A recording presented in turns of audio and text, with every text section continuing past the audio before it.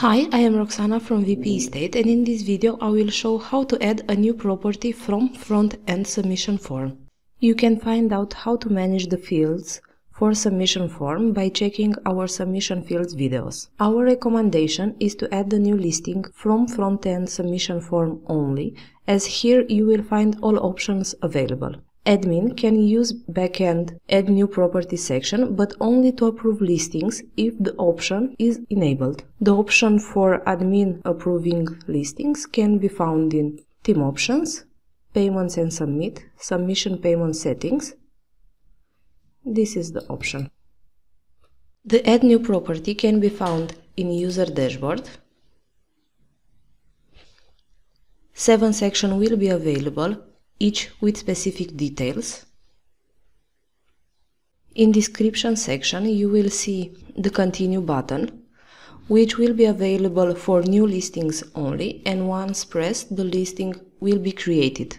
But to save the details, the Save button will need to be pressed.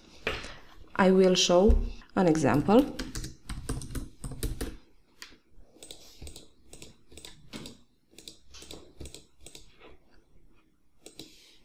Now the new listing was created, but to save all details and go to next step, Save button will need to be pressed.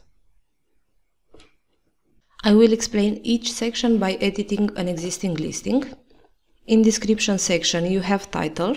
It will be mandatory regardless if it is set as a mandatory field in Team Options. You need to add property categories. Category listed in city, neighborhood, country. The guest number will need to be selected, and the property descriptions needs to be added. Here you can add all details. The affiliate link is used for bookings. If a link is added here, then in listing page, when the guest will press book now, he will be redirected to a third-party domain on the link that you added here. Also, private notes is used if guest wants to add details that only admin can see. The last section, Allow Instant Booking, is used for the owner to select instant booking for his listing. All these details will be visible on listing page on front end, city area, categories, guest, and property description. If the description is too long, then the View More, View Less buttons are useful. Next you will have price section. Here you will add all bookings specifications. You can add price, before, after label. The before and after label are used to add words in front or after the price. I have from. This will be visible in front of the price. Here. Next, the owner can add specific price, price per weekend, cleaning fee, city fee, and other booking related values. In this section you will also have the option to add custom price per period. You need to select start and end date. Add a custom price here. These values will show in a table, here in submission form, and in property page after save.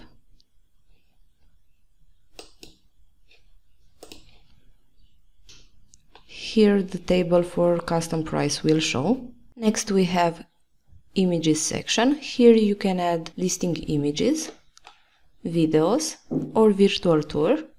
For videos you need to add only the video ID, and the virtual tour works with iframe codes.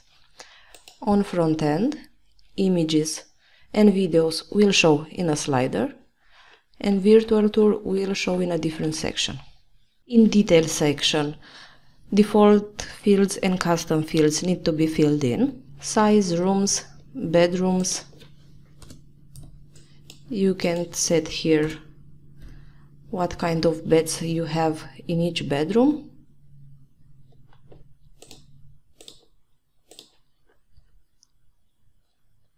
These are the demo custom fields, but they can be changed. Any fields left blank will not show in front end.